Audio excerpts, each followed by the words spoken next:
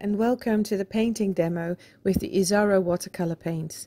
The technique demonstrated in this video can also be found in my online workshop, The Lady in Watercolor and Mixed Media. You will find a link below this video. I'm going to use this paint to paint this face a little bit more.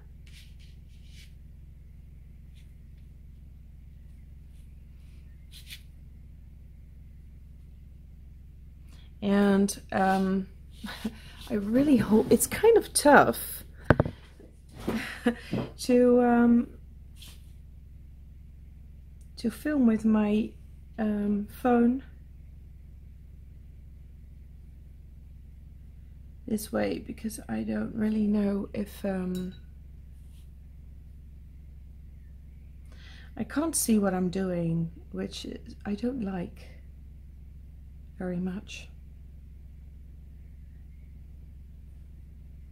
So this is the raw umber that I like to use for shading.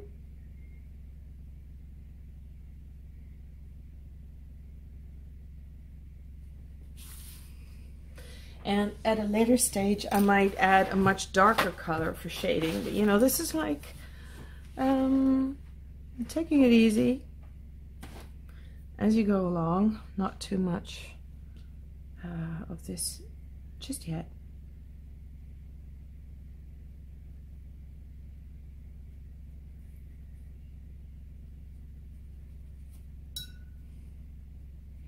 What I've noticed about this paint is that it I used the magenta and the chartreuse and the steel blue, and what's really fantastic about this paint is that I had to use my eraser in the sketch a couple of times, and it was no problem. It didn't lift off the paint at all, which was really great to notice, because some brands have the problem that when you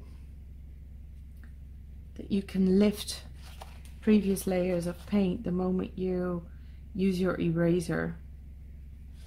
So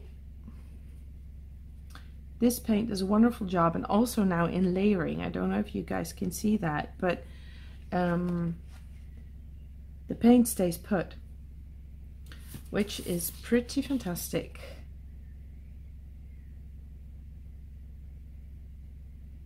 And this raw umber is not very dark, but as you can see, that's actually kind of wonderful.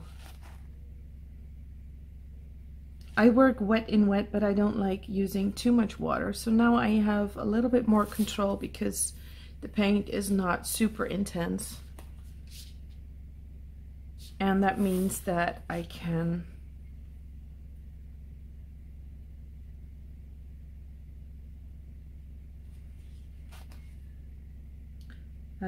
I have quite a bit of control over what I'm doing here,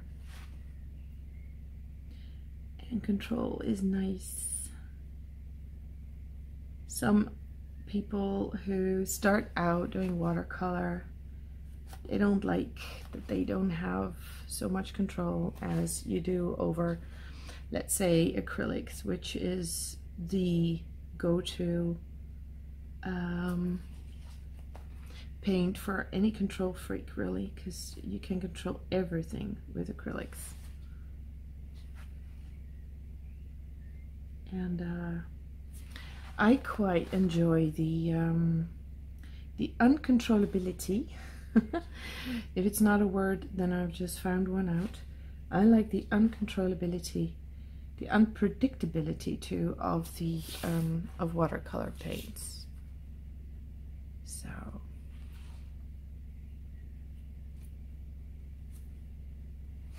now I'm going to take a little bit of the sepia.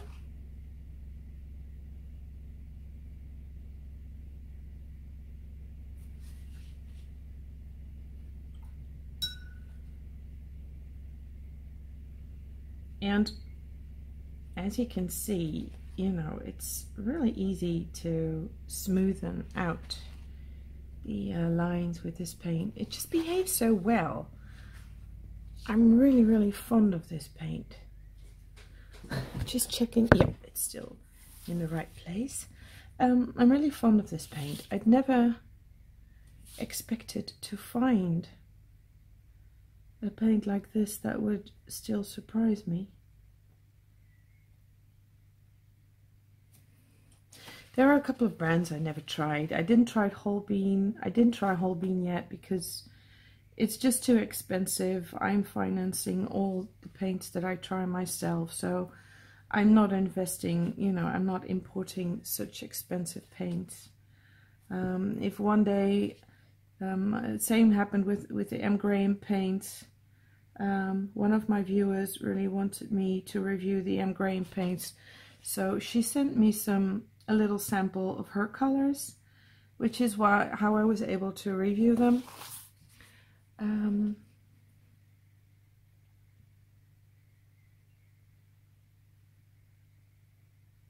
But other than that, I know quite a few brands and how they behave, how you can compare one to the other. And these paints are way up at the top of the paints that I've used.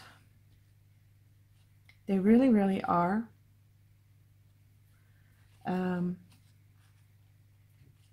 So that's something really special, because I'd never expected that. And look, there daily life comes in.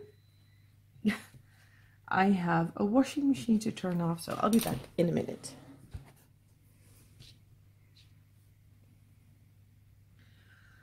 Okay. I'm gonna fast forward this video in a minute because it's not gonna be too interesting to watch all of this real time.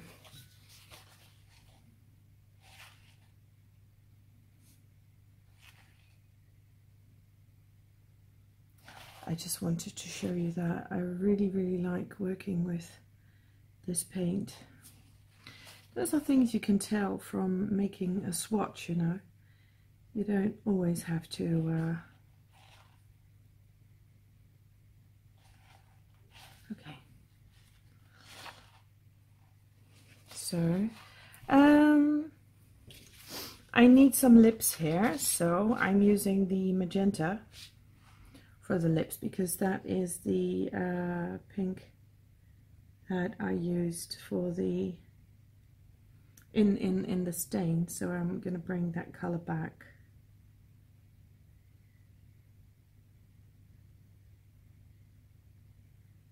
Trying to limit myself a little bit to the colors, and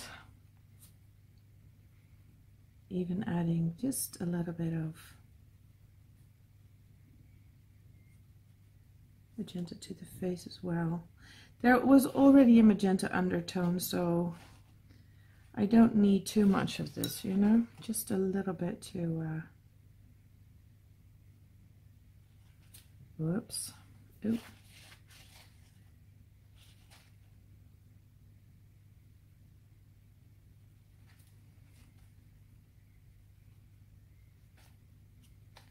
Okay.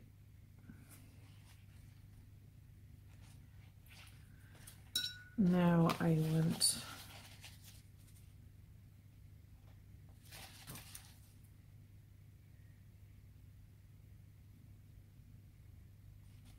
want to keep it a little bit light. It's just it just needs to be a little bit of a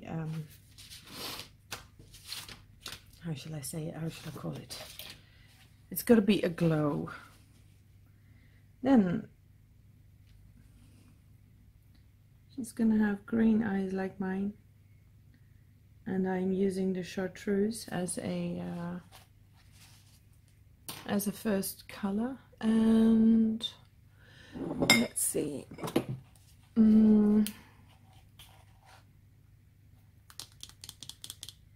am going to use, I'm deliberating what white I will use.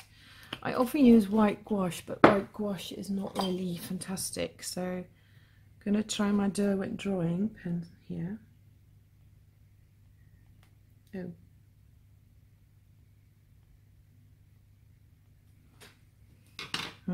No, I need to go over that with some gouache. That was not very impressive.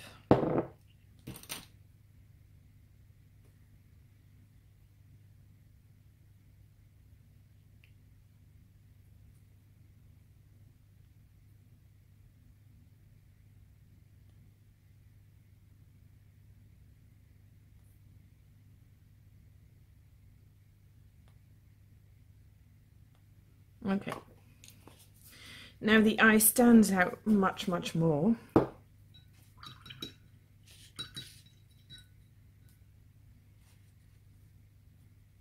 I see some hard lines appearing here. I'm a little bit allergic to hard lines, so just go over that with my wet brush and that's it. So now back to the raw umber,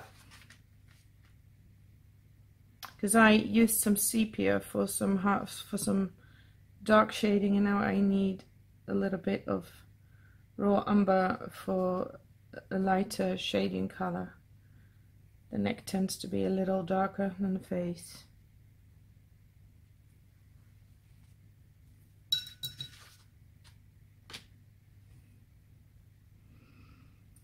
Okay, I'm going back in with some brighter magenta, some darker magenta for the upper lip.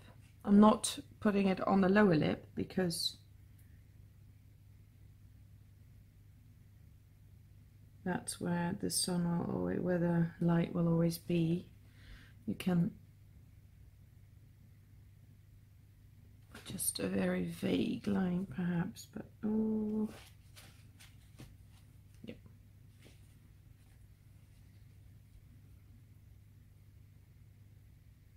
Trying to mind a video and paint at the same time. Multitasking, yay. Okay, now I need a dark color, and I'm going to use the Van Dyke brown because it's so dark, and I'm going to use that for the eyebrows.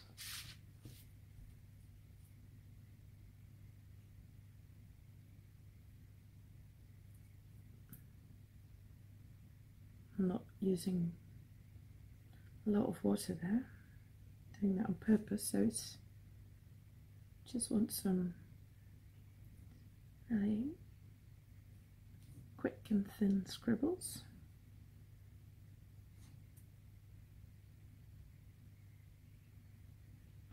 And now with these very hard lines, you can see the balance is completely gone, so I need to start adding more dark lines.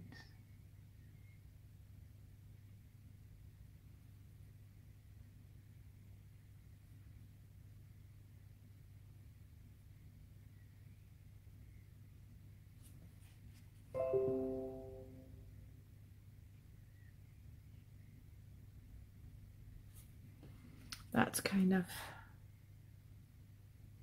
harsh. Turning that down with just a little bit of water. Okay. I want a rather dry brush for this kind of work. Oh.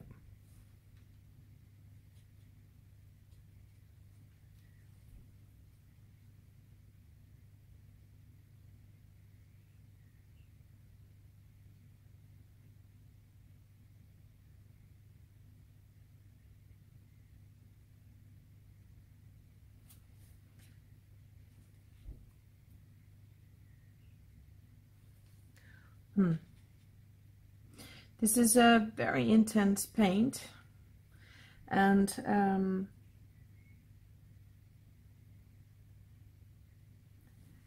that requires a little bit of tweaking of the tip of my brush to get it exact, and I got some thick lines here that I don't like very much, but I'm okay.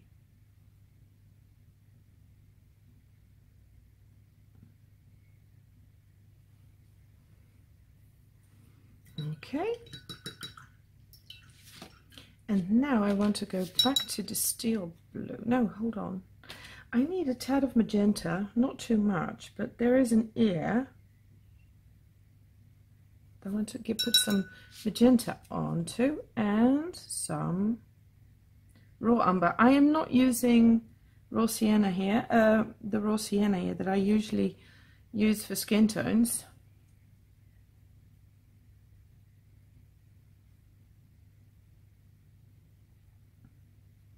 Because in the cloud that I'm using, that would become too peachy. And I don't want peach. I just want it to be a tad darker when I apply the magenta. And I want to apply only a little magenta. It shouldn't become pink.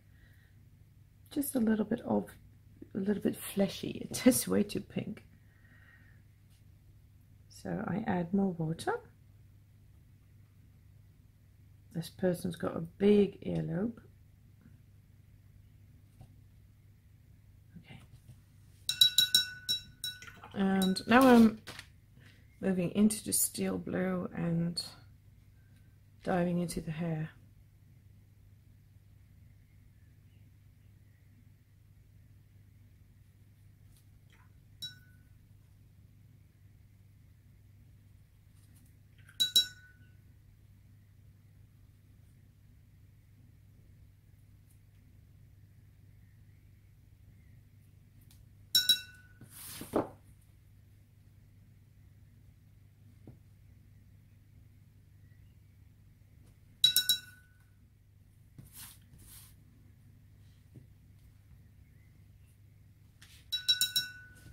It doesn't have to be realistic, you know. So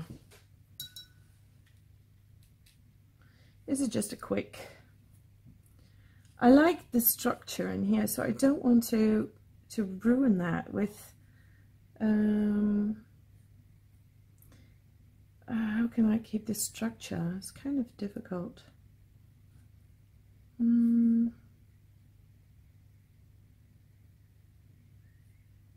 I noticed this spiral shape in here, so I really would like to keep that sense of a spiral in there instead of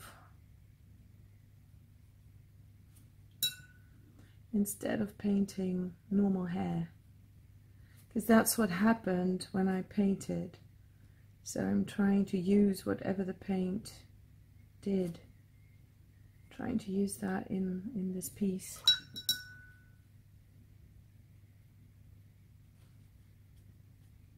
I like it when spontaneously things start happening.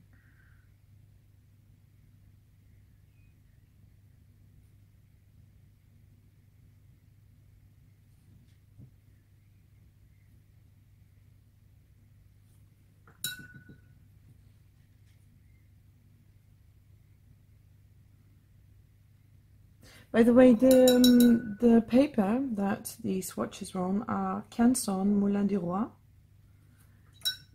the King's Mill, and it's fabulous paper. I've never used that before, but I'm certainly going to look into that because it seems absolutely fabulous.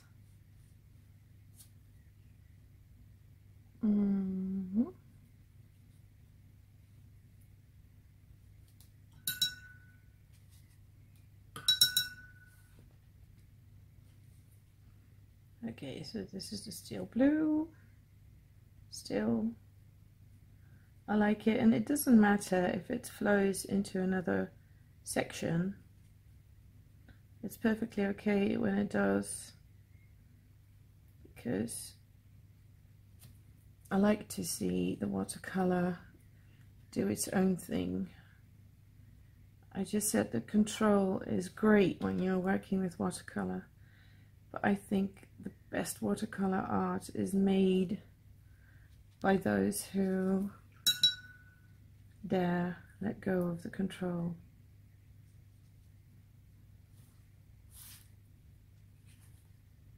So I try not to control too much of the effect.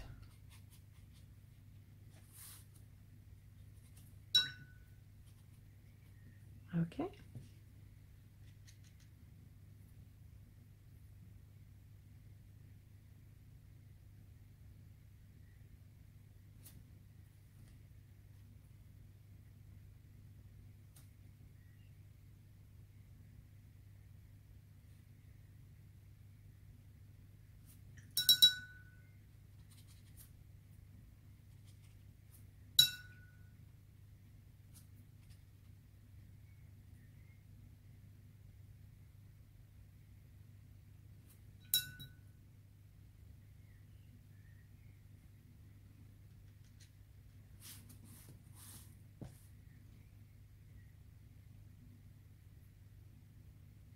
Whoops. I was a little bit too enthusiastic, cross my line there.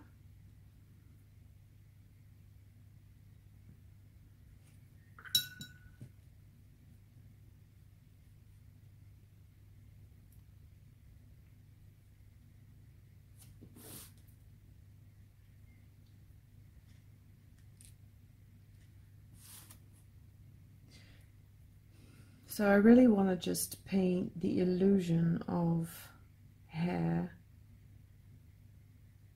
I'm not looking for realism here.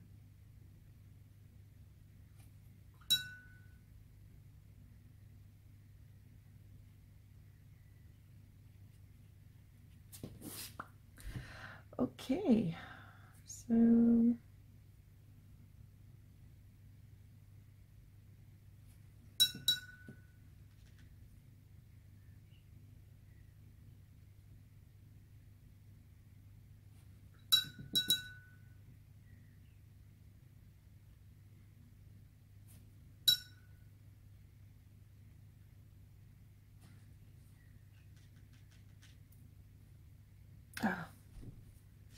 have to be careful not to put my hand down in the wet paint.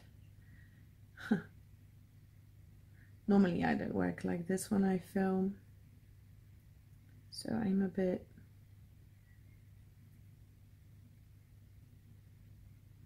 I've lost my round lines a bit, but okay, no problem here.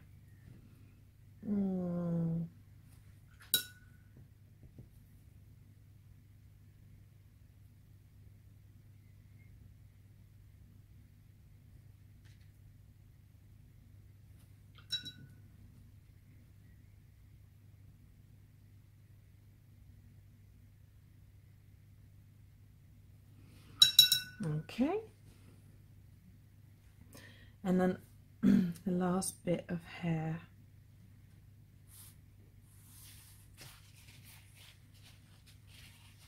What I noticed is there was just here, there is a dot, or there is a drop of water on there. When I press down, you can see it, I didn't pick up any paint. So this paint sinks into the paper very, very well, which is fantastic when you're layering. I love layering my paints very much. It's one of my, I think my most used technique in my illustrations, in my art, is layering. And in order to be able to lay very well, you need paints that do not, are not picked up very easily by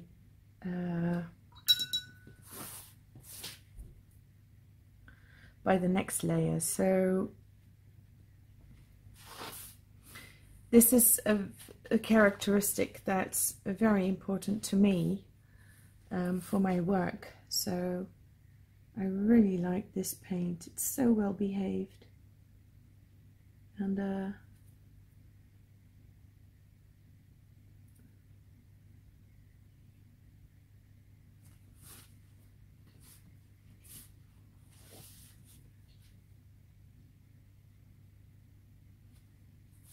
It's absolutely great fun to work with, and I'm definitely going to buy some colors. All the colors I've been working with now are really great, and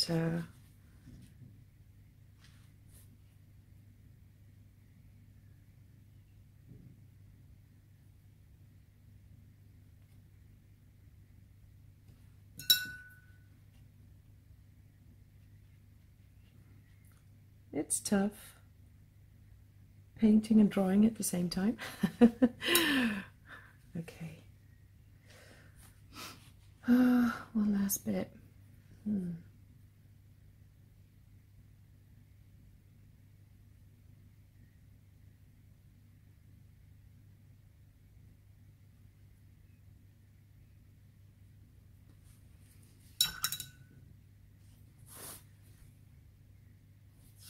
This is now a little bit dark, so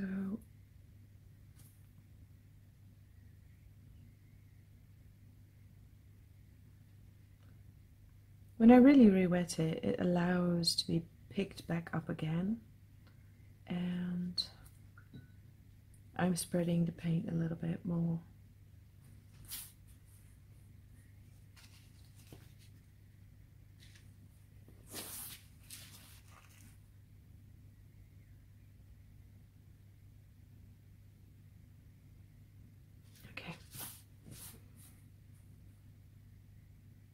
And now I need to do a little bit something about the ear, and I figured that the oxide purple might make good shading for the ear, although it may be a little bit bright.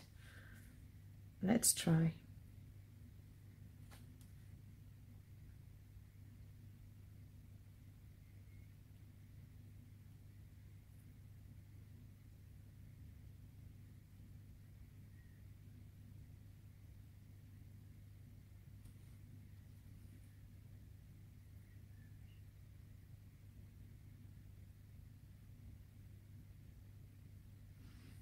Okay.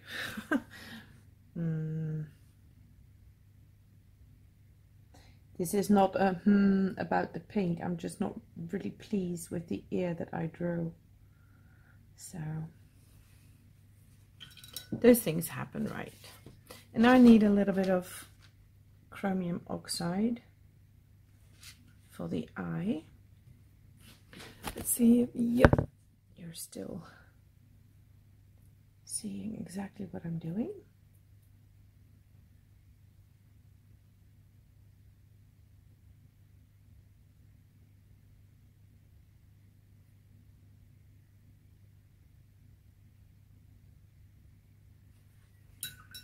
Now I have to move just a little bit closer.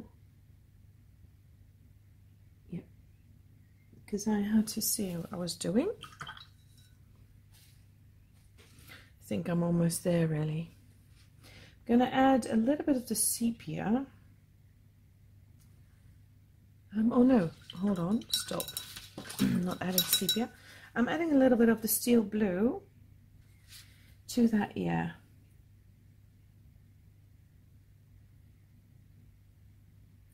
To the shading.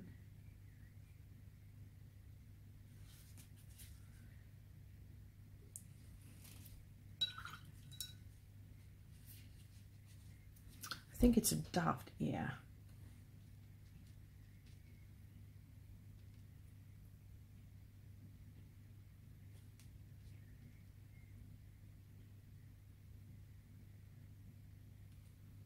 Okay.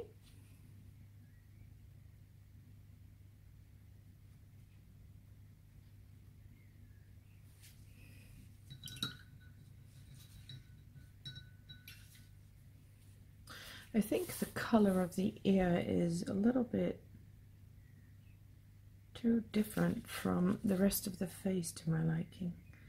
So I'm going to do a little something about that.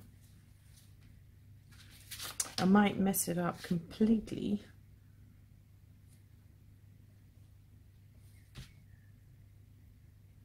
It happens, you know. But that's okay too.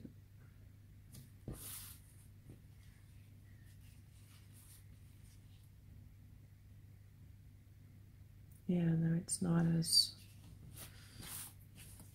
But something needs to be different, namely, there has to be some light here and there.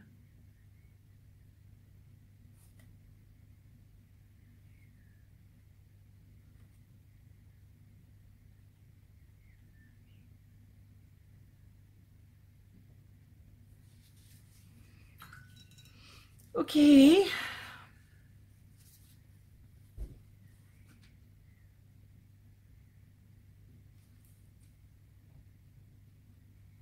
Now over the magenta, I'm toning down the magenta with some more of the raw umber.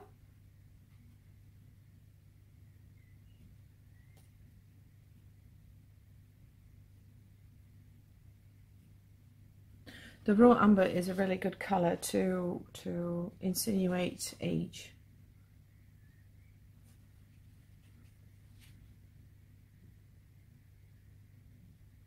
It's still warmer than any grey.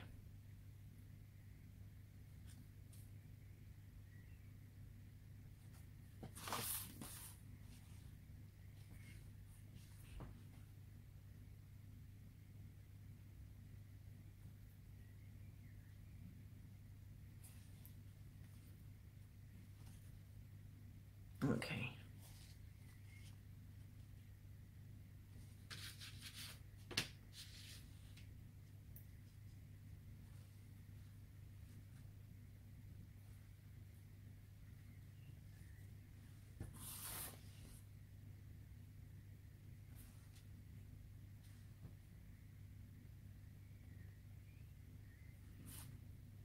Just adding a little touch of depth. The steel blue is absolutely great for shading. It's a very interesting color because there is some brown in it, and that makes it absolutely perfect for this kind of work, because even though it is a blue, I often use blue for shading as well, especially when I'm shading older faces where the lines and the wrinkles are much deeper than in younger faces. It's kind of a hard line, but this is a very, very good color to do so.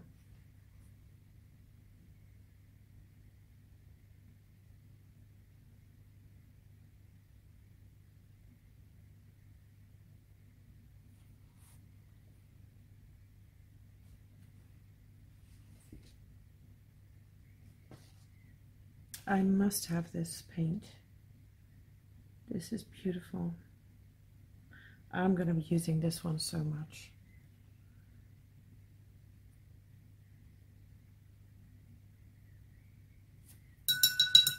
Okay, so I'm going to stop. I mean, it's not perfect, but this is like a demo, you know. Good enough. I might tweak it a little bit here and there. Oh, do you know the feeling where you just can't stop? You feel you must go on because there is so much you see so much potential, and you just want to keep painting and painting. And oh, anyway, I might tweak it a little more and then post later on how it ended up. So I hope you've seen what this paint can do and how I like it, and to me it's really interesting paint, and I want to seriously explore it, especially some colors that are my favorites. So well, I hope that you found it very interesting as well, and thank you for watching. And by the way, of course, the links will be below the video. So thank you for watching. Bye.